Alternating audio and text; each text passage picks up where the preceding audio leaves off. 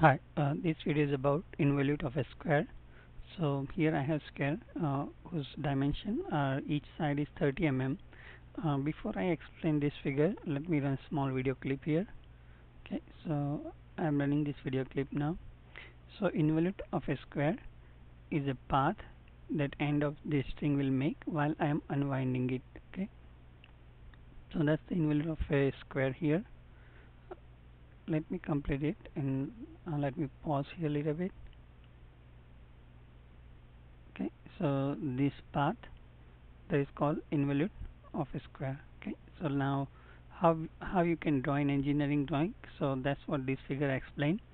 So first step is that you draw the square. Okay, second step is you draw the perimeter, that which is P0 to P4. Each segment represent one side of a square. Okay, so that's the second step. Third step, you draw this line which is 30 mm. So once I select this line, it show me my length here is 30 mm. The fourth step is that you draw this line here at the point number 2 here.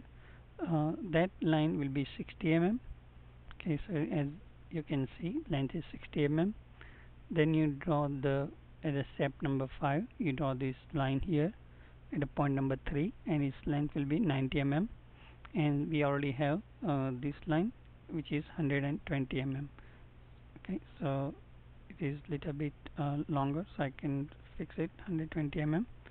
Okay, so once I have all this line here, 1 2 3 and all these 4 line, then I draw this involute which connect all the end of the line. Okay, and that is the involute of a square. Hopefully you like this video. If you like it, subscribe to my channel. Thanks for watching. Okay, bye.